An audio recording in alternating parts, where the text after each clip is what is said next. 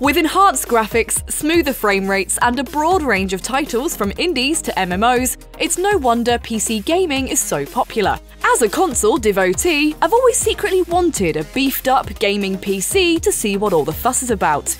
And now, with zero experience and little knowledge of what bit goes where, I'm building my own gaming PC from scratch. One with a state-of-the-art GeForce RTX 3070 GPU, no less. Yikes! For my fellow PC noobs, I'll be showing every step as I go.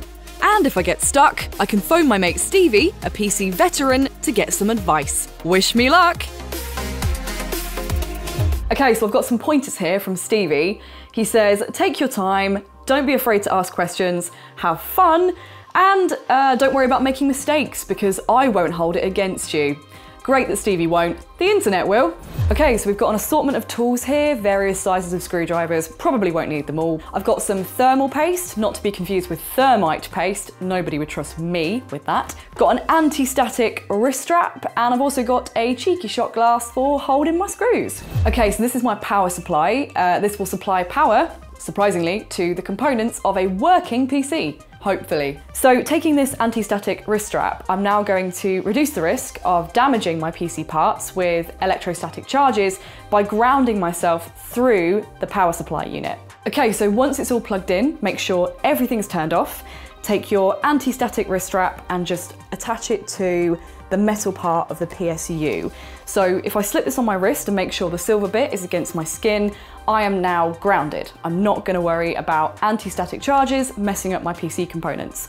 But this guy is probably going to get in the way during the build, so I'm probably just going to put it on my ankle. It's not strictly necessary to use an anti-static wrist strap if you're careful handling your components, but it's my first build and I need all the help I can get, so I'm just being cautious. It's worth noting that not all PSUs are built the same, so these instructions won't apply to all models. But not to worry, if you install the PSU in your case first, you can also ground yourself through that. Or use an anti-static mat that plugs into a wall socket. Okay, so this is my motherboard. This is the backbone of the PC. It houses all my components and allows them to talk to each other.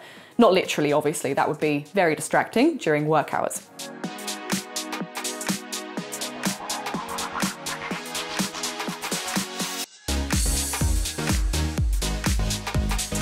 Looking at it now, it looks like a futuristic city from above. So I know where the CPU goes. I'm going to get my CPU. Okay, so this guy is the CPU. He is the brains of the PC and is the one responsible for retrieving and processing instructions. Okay, let's take a look at ya. Ooh, okay, cool. So I know I'm supposed to pick this up by the sides really delicately. Oh, it's so tiny. Oh, I feel like when someone hands me their newborn baby and I'm just like a bag of nerves. I know this little latch comes up like this and I'm supposed to look for the triangle. Align the triangle with the triangle on here. Pop that in. It's gonna just like fall in. I don't need to apply any pressure or anything. And then all I do is pull this down. And hey presto, that's in place. He has a brain. So this is RAM, which stands for Random Access Memory. Cheers for that, Google. This is what allows my PC to multitask. So I can swap between Photoshop, voice recording, dog videos, all in a day's work. So I've got 4 RAM slots, but only 2 sticks of RAM. So I might have to give Stevie a ring. Hey mate, how you doing? Yeah, not bad. How's the build going? It's not too stressful. I'm a brain surgeon now, officially. I've just put a CPU into a motherboard. So I've got 2 sticks of RAM, but 4 different RAM slots. So do I just pick the one that gives off the best vibe? This is actually a very common question, and for each motherboard, it can vary. This is down to dual channel configuration. So you want to put your RAM in the right slots in order to get the most speed and, the most use out of the RAM sticks. If you think about it like a bus, both pairs of RAM slots are its own bus. So you actually want the RAM sticks to be on their own bus so they can, enjoy the space. So for your motherboard, I believe it's slots 2 and slots 4. These can be double checked in the motherboard manual. If you put the sticks in those slots, then you'll be all good to go. Awesome, 2 and 4, but I will double check in the manual. So thanks, dude. No worries, best of luck with the build. Cheers, see you later. Boop. That's me hanging up. Boop. Okay, so open catch 2 and 4. And then just get this little guy lined up. Hey, there we go. Nice. I think that might need to come down a bit more. Yes. Hey, done. Great. Both are in. I've also got these two RGB dummy sticks. There's no memory on them. They're just there to look pretty. Cool, so that's the RAM done. Now on to the SSD. Oh, this little guy looks a bit like a stick of chewing gum. I'm pretty familiar with what an SSD does because they use them in the latest games consoles like Xbox Series X and the PS5. This is what I'll be installing my operating system and my games onto. And because it's an NVMe, it's so much faster than a standard solid state drive. Picture Usain Bolt being chased by a bear. So it goes in the M2 slot, but I've actually got two of them. Again, spoiled with this motherboard. So I could ring Stevie, but he's probably dyeing his hair, so I'm just gonna check the motherboard manual. So the motherboard manual says that there's a difference between these M2 slots. One is a PCIe 3 and the other is a PCIe 4, which is for a faster hard drive. So my SSD is a PCIe 3, so I'll pop that in that slot, and then I will keep the PCIe 4 slot free for if I get a faster one in the future. And then we take out our SSD. Okay, so I need to get one of these hexagonal screws out of here. Just make sure I know which one that is. Yeah, that one. Got this little screw here to hold it down.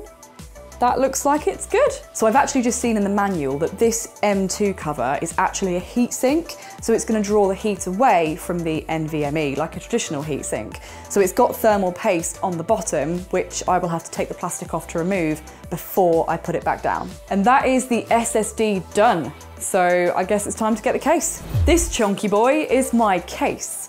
So he is a Corsair iQ 4000X, but I'll probably give him a normal name like Tom. One thing I'm really happy about is that the IO shield actually comes pre-installed on this motherboard because the internet said that was the hardest bit.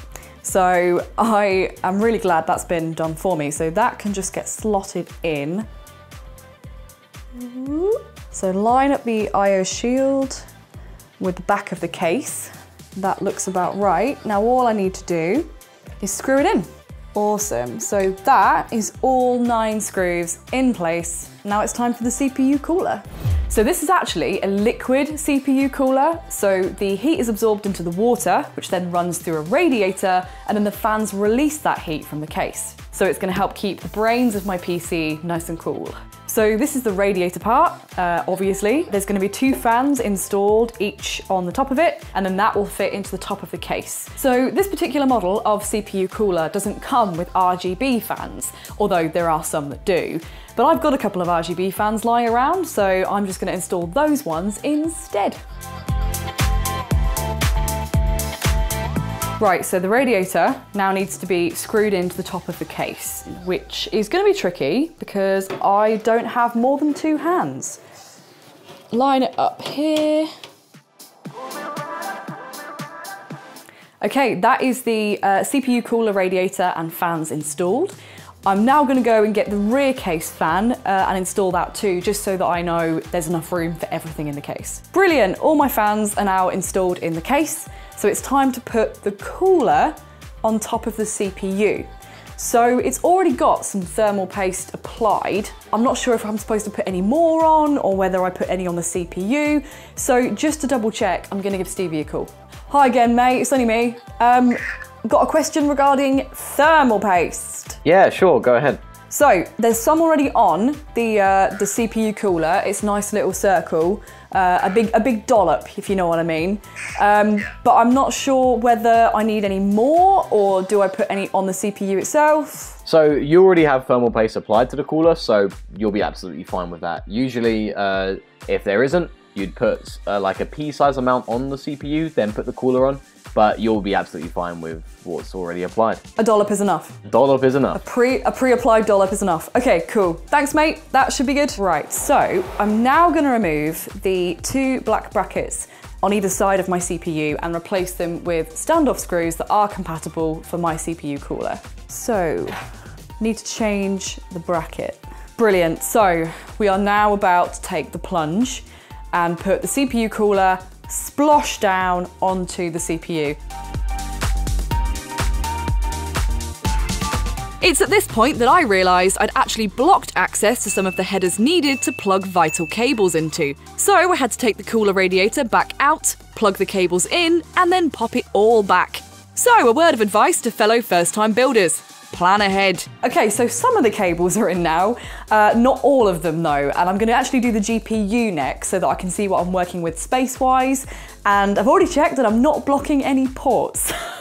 So hopefully we won't make that mistake again, and then I'll tidy up all the wires at the end.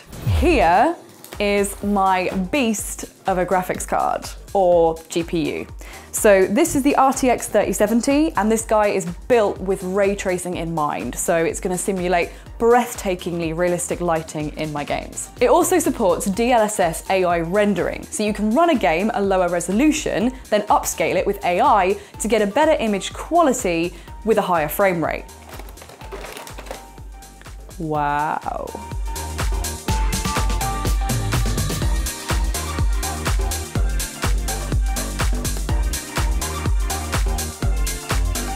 So I'm going to remove the slot bays to put in the graphics card. So I've taken the slot bays out, and now all I need to do is put the graphics card into the PCIe slot. I consulted the motherboard manual, and it said if you only have the one GPU, you just use the top PCIe slot. So that's what I'm going to do. Okay, so that's the graphics card in. So next it's the power supply, and I'm going to take care of a whole lot of wire spaghetti. We've got to get these big chunky cables attached to each of our various components. So here we are around the back of the case. All of the power cables have been attached to the relevant components. Now I'm just going to connect them all up to the PSU.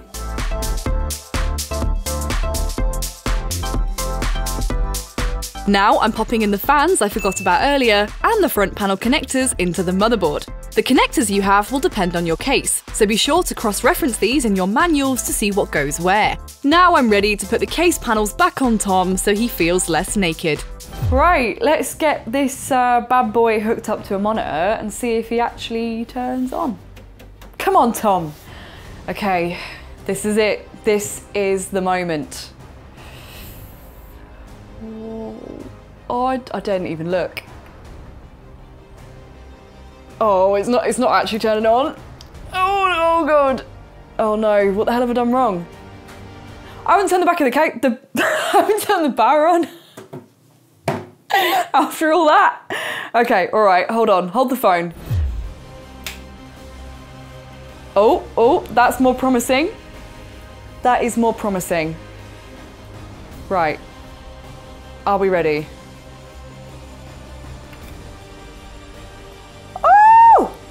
Oh my god, it's alive! Yes! I can't believe I've actually done it. It's alive! But you've probably noticed that none of my RGB fans are lighting up. Whoops! Turns out I forgot to connect the RGB components. So the next day I went back and sorted those out while doing all the cable management to tidy things up. I also noticed that while I'd installed the CPU cooler correctly, once it's turned on, the LED logo was upside down, which irritated me in ways I can't quite explain. So I also removed that from the CPU, cleaned them both up with a wipe and some isopropyl alcohol, then reattached it with a pea-sized squirt of thermal paste. Easy peasy. I have a USB with Windows 10 on it, so I'll plug that into my PC to install it. I've also installed all the necessary drivers, set up my RGB components through ASUS's Armory Crate program, and used ASUS GPU Tweak 3 to make sure I'm getting the best performance possible out of my NVIDIA 3070 GPU. I've also downloaded the latest game-ready NVIDIA drivers. All that's left to do now is install Steam and head into the Federal Bureau of Control.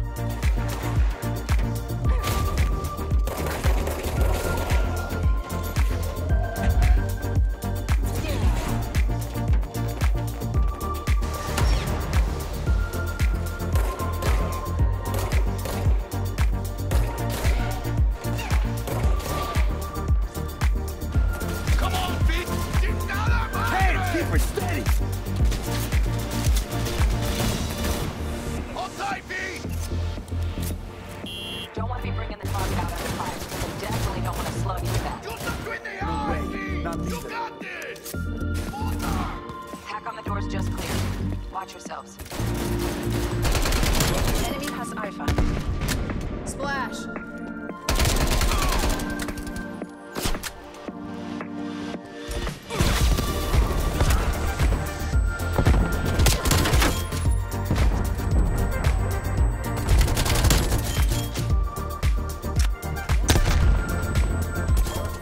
Yes! Get in! It seemed mega overwhelming at first, but all in all, it wasn't too challenging. And now I can finally get hands-on with the PC exclusives I've missed and see some of my favourite virtual worlds in gorgeous high-res. If you want to know more about PC gaming, stick with IGN.